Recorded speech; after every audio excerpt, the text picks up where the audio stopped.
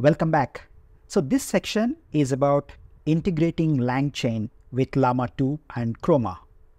So this is called orchestration because LangChain essentially connects the dots and does a lot of heavy lifting behind the scenes. So in this section, we'll first take a closer look at LangChain, followed by an understanding of how LangChain works with Chroma and Llama 2. And finally, we'll build a fully fledged chatbot. So this is going to be an interesting project for us to bring everything together and build a typical chatbot interface to interact with a PDF. And behind the scenes, this is orchestrated by LangChain by bringing the context from Chroma and sending the right prompt to Llama 2. So let's get started.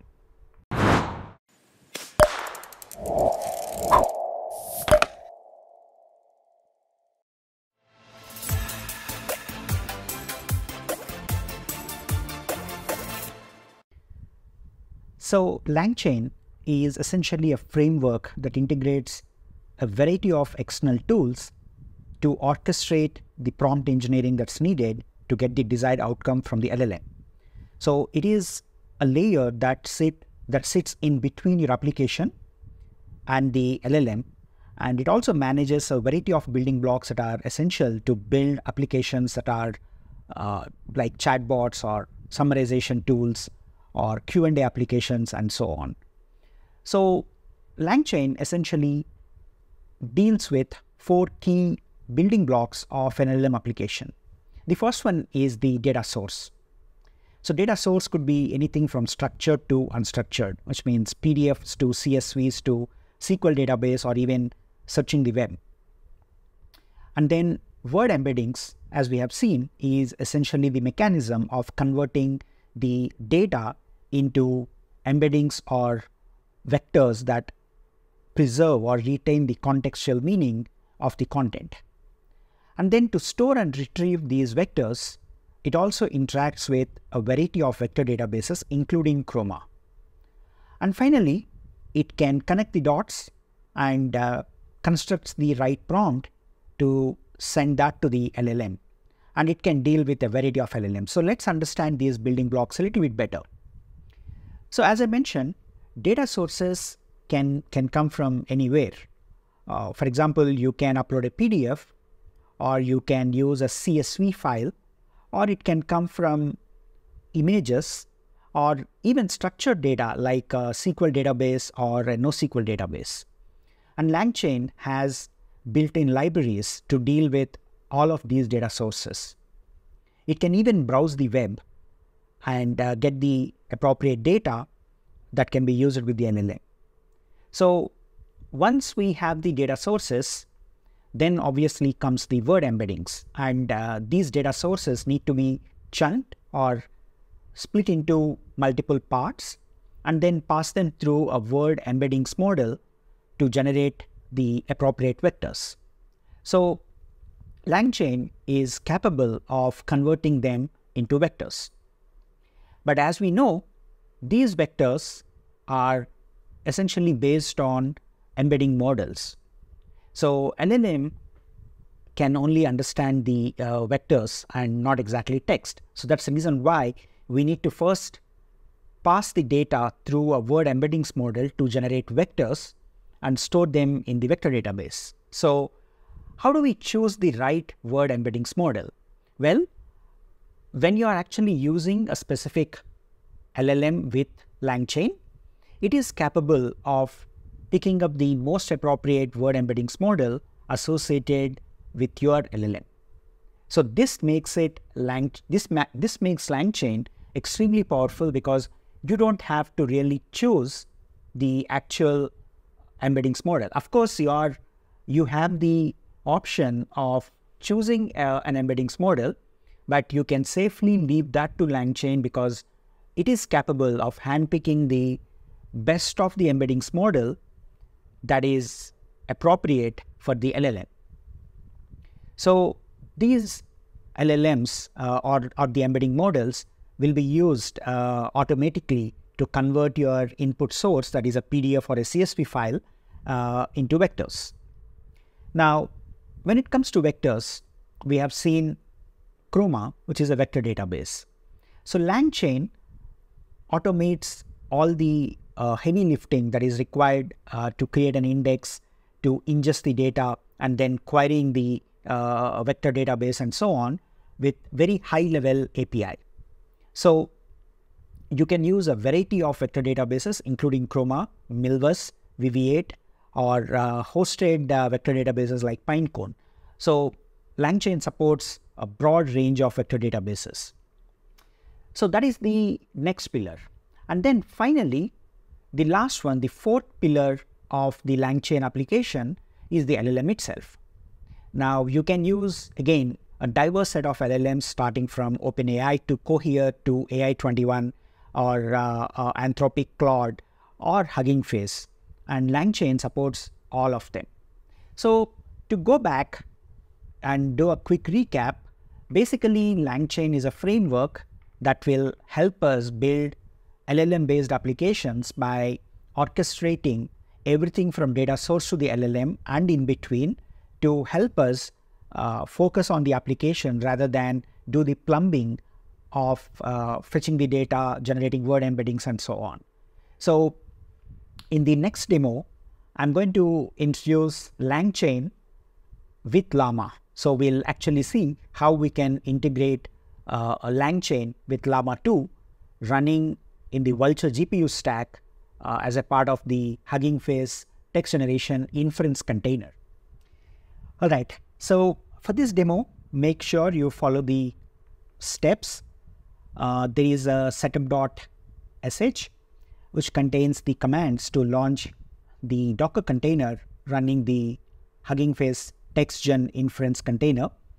So run this, and then you also find a requirements.txt which contains all the Python modules required for this demo, for this lab. So make sure you follow the README file associated with the lab to finish these steps. But this assumes you have already deployed, or rather launched, the HFTGI, that is Hugging Face text gen inference container, and you have already installed all the appropriate Python modules. Okay, so let's get started. Now, it all starts from importing the module. So let's first import the appropriate module. All right. So now we are basically importing the Hugging Face text gen inference library from the LangChain module. It's a good idea to set the warnings to be ignored. You may see a few warnings, so to keep this clean, I'm just ignoring the warnings. And then we'll set the URI to the Vultr GPU stack's public IP address. So this might change based on your IP address, so make sure you update this. And then we're going to create an object of the LLM. So here, if you notice, we are creating an instance of Hugging Face text gen inference class, and we are passing the URI, and then we get the LLM object. And after that, it is as simple as invoking the LLM and printing the output. So now you can directly pass the prompt with print followed by the LLM and the prompt, and we are going to get rid of the empty lines before and after the response. So let's go ahead and execute, and there we go. So this is the simplest LangChain code that you can write to interact with Llama 2 running on Hugging Face text gen inference container. So the beauty is, if you change the model, you are still using the same code for a couple of reasons. One, we are using the container that is wrapping the model, so the model is never exposed. But if you're actually using LangChain for advanced scenarios, then you need to tell LangChain what model you're using. So we'll come to that.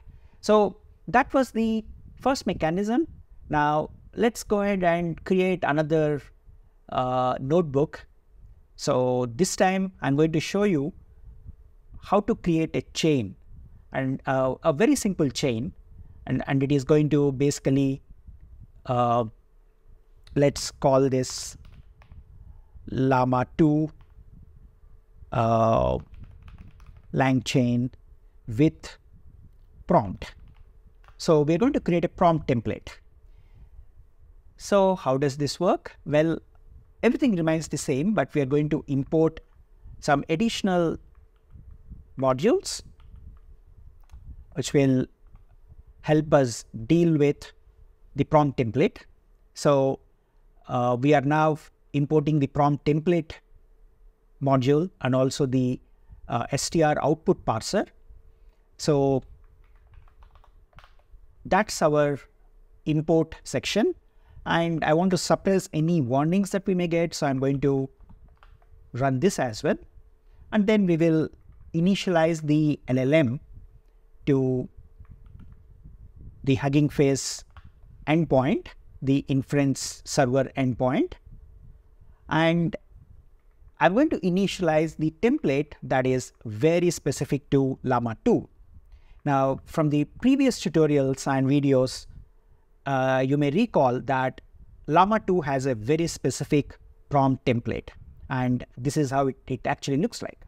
So now we are initializing that in a variable, and this will help us handcraft the prompt in a format that Llama 2 expects, and this is going to play an important role in getting the right response. So once we have the basic template defined, we will initialize this object called the prompt. So we will now initialize this, and then we're going to define the roles and the actual prompt. So now let's define that. So here we are going to populate the role as a machine learning engineer who is teaching high school students, and then the text is basically explaining what is AI in 2 or 3 sentences. So this gets populated into the prompt at runtime. So how does this look like? Well, if you actually print the format, LangChain will translate this into a very well-defined prompt. So it looks something like this. So it has now replaced the role with the actual prompt. So now it's time to construct the chain. Now this is why LangChain has a chain in it, right in the name. So now we are constructing the chain. So basically what this actually means is, first create the prompt and then pass it on to the LLM and get the output into the output parser. If you are familiar with Unix, this closely resembles the Unix pipeline concept, except that this is actually called as the LangChain expression language. So this language is very specific to LangChain, obviously, and helps us create a prompt, or rather create a chain that basically helps us connect all the dots. Now, as we go along, we'll also see how we can pass on context to the prompt so we can actually implement RAG. So once we construct the prompt, or rather the chain, it's time to invoke it. So invoking is pretty straightforward. We'll call chain.invoke, and we are going to pass the role and the text because they are actually passed at the runtime. So let's go ahead and run this, and in just a few seconds it comes back with a pretty interesting answer that explains AI to high school kids. So that's exactly how you basically deal with Llama 2 through LangChain. Now if you see, we have followed a very specific format. So we first constructed the template, and then we defined the prompt from that, and then we defined the role and the text, and we created a chain, and the chain obviously follows the sequence of first the prompt, and then the LLM, and then the output. And then we invoke the chain, and we get back the result. So that's how you basically deal with Llama 2 through LangChain. So in the next demo, we'll actually see how we can construct more complex prompts by bringing in the context from an external PDF and then use things like Chroma to store the embeddings and retrieve the context. So let's switch to the next demo where we will integrate LangChain with Chroma and Llama 2.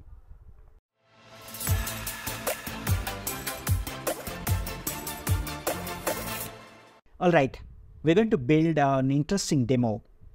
So there is a famous speech by Steve Jobs delivered at Stanford in 2005. It was a commencement address and it's very popular. It has a lot of depth and a lot of advice for students. So what we'll actually do is we'll take this PDF and build a bot that can answer questions from this PDF. So in a lot of ways, this is actually RAG because we're going to retrieve the context from the PDF and then augment it and then send it to the LLM. But instead of doing it manually like the way we have done in the previous demos, we will leverage LangChain to do most of the heavy lifting. So now we are going to build a RAG pipeline with LangChain. So let's get started. Now, I'm going to basically import the modules that are important. So this is going to basically help us read the PDF, and then we have the Hugging Face specific modules, and we are using Chroma and the std output parser. Apart from that, we're also using joblib and OS, because we're going to deal with file system and then serialization. I'll come to that as we go along. So once we have the modules initialized or imported, let's initialize some variables. So the first set of variables that I'm going to initialize are obviously the URI and then the model ID. Now this is required because LangChain will need this to handpick the best embeddings model. So we'll initialize model ID and then we will initialize the LLM pointing to the Hugging Face inference server URL. And we are setting the max tokens to 2000. Then comes in the prompt template. So we are going to basically define a prompt template like how we did that in the previous demo. So we will define the prompt template, and then obviously we are going to initialize the prompt from the prompt template. So this is going to help us pass on the context and then the question at runtime. And then the next step is to read the PDF, which is available within the data directory. So it's here. If you actually see, the PDF is available here. It's the same PDF. It's available in the code repo. So you can basically create a directory and upload this. So once we have the reader, then what we're going to do is we will basically enumerate all the pages and get the raw text. So this is going to basically read the PDF and it extracts the text. So let's actually print the raw text variable to see what it has, right? So this is the entire content from the PDF. So we don't need this. Once we have the PDF converted to raw text, what we'll actually do is to split that into multiple chunks. So here we again make use of the character text splitter class of the LangChain module by giving it the separator, the chunk size, which is like 500 words, and then the chunk overlap 500 characters, and then the chunk overlap is about 20. Length is what we basically use as the chunk size and the length function basically defines. Okay, so now let's convert the raw text into multiple chunks. So the text splitter basically takes the text and then it creates multiple chunks based on the parameters here. So again, just to make sure what we are doing and to follow along, let's print the text. So this is the first element. Let's print out the fourth, so you can actually see how it is breaking the raw text into multiple chunks. So this is important to perform the indexing and querying within the vector database. Now what we'll actually do is we're going to define a simple if condition, and I'll explain why we need that. So what we're going to do is to basically generate the embeddings for the text that we have split or created chunks from. So instead of repeating this process every time, which is expensive by the way, because we are now reading multiple chunks and then we are going to send that to the embeddings model and generate the embeddings for that. So instead of doing that every time, we are going to basically do that once. So that's the reason why we are now using the if condition. So only if we have the embeddings file in place, we will read from it. Otherwise, we'll go ahead and generate the embeddings. So that's how this function, or rather this code block, is helpful. So once we read the embeddings, we are going to create a vector store, and this is where we'll use the LangChain functionality of calling Chroma from texts. So here we are using the vector store, and we are basically using the text and the embeddings that are created from the previous step. So this will populate, or rather ingest, the text chunks and the associated embeddings into the vector store. And instead of generating it every time, we are doing it once and then storing that, or rather serializing that into a file, so we can avoid that. So this is going to take a minute just to populate within the vector database of Chroma. And once we have that, then the next step is to define what is called as a retriever. And this is the retriever in the retrieval augmented generation pipeline. So we'll define this as the retriever, and then finally it's time for us to define the chain. So the chain is going to be populated later on, but we'll define this immediately after implementing the retriever. So now we have a chain that basically gets the context based on the query, and then the question that we are going to pass, which is the actual query, and then both of them will be used to construct the prompt, and from there it goes into the NLM. So if you actually see, this is a pretty intuitive chain or a pipeline that we are constructing. So get the context, get the question, and then send it on to the prompt template, and once the prompt is constructed, send it to the NLM. So let's run the query, and this is going to, for example, where did Steve Jobs deliver this speech? So that's the query. And then what we'll do is, just to see how the retriever works against this query, we will print this. Now, when you actually use this, it's going to come back with multiple documents.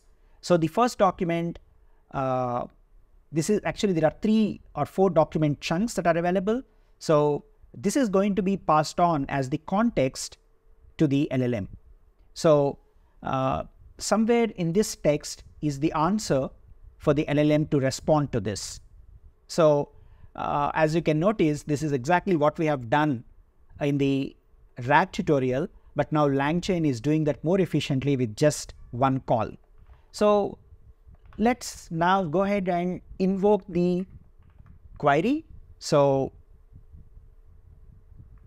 we will invoke, and it is pretty fast. So now this comes back with the response. Steve Jobs delivered this speech at Stanford. Now, if you don't have the context, then this might just hallucinate. So that's the reason why we need to implement RAG, and LangChain makes it pretty straightforward and simple to implement RAG pipelines. So you can send any query. For example, what was the Bible of Steve Jobs? So this is again found within the content. So when you actually send this query, so the Bible of Steve Jobs was the whole Earth catalog. Now again, this is a pretty accurate answer.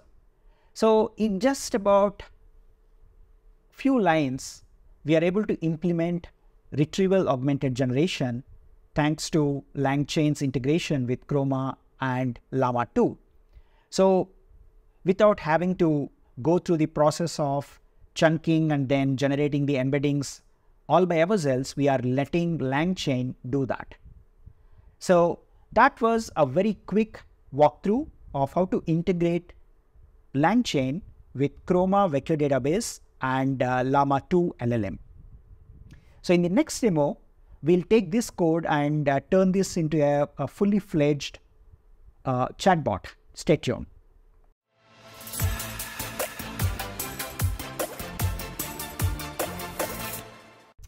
All right. So in the previous demo, we have seen how to bring LangChain, Llama 2, and Chroma together. Now, I want to show you how you can actually build a professional looking user interface for the chatbot. So we are moving away from the Jupyter Notebook environment to more of a browser-based interface to interact with this chatbot.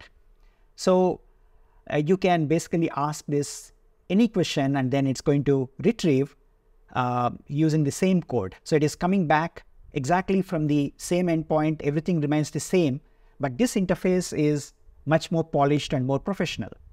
So you can ask any question. For example, what are the 3 key takeaways from Steve Jobs' speech? So it's going to come back with the takeaways, and you can ask any question. So who created the whole Earth catalog and when? So again, all of this data is coming from the same PDF that we have used. So how do we build this? Well, in the same repo, you can find a file called chatbot.py. And here, everything is the same as the Jupyter Notebook code, except that we have now imported what is called as Gradio. So Gradio is a pretty cool toolkit to create chatbot-like interfaces. So if you see, everything remains the same. We are defining some constants that has the URI, model ID, embeddings file, and so on. And then we are initializing the LLM for LangChain, and then we are constructing the prompt, and then we are extracting the text from the PDF. And once it is done, we go ahead and create the embeddings, and then we define the main chatbot function.